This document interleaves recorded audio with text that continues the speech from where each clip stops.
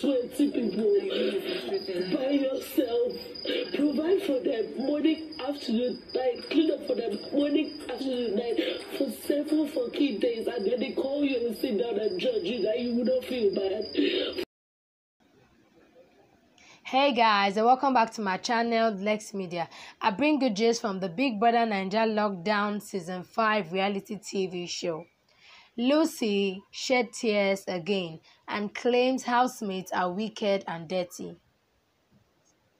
The Bbnaija housemate Erica found herself consoling the mother of the house, Lucy, who was seen shedding tears in the hammock over the attitude of other housemates.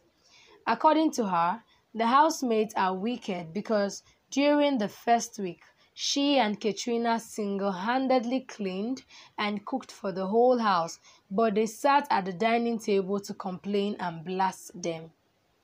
Erica advised Lucy to limit her favors in the house so she doesn't feel offended when it is not recognized by the other housemates.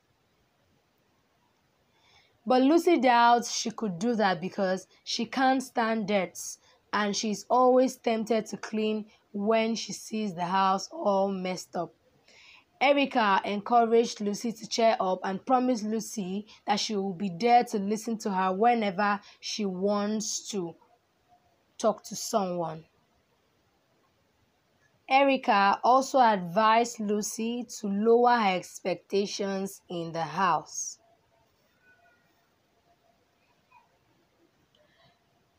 It's so unfortunate that Lucy has encountered a lot of experiences in Biggie's house, and some of these experiences has led to the gbas drama happening in the house.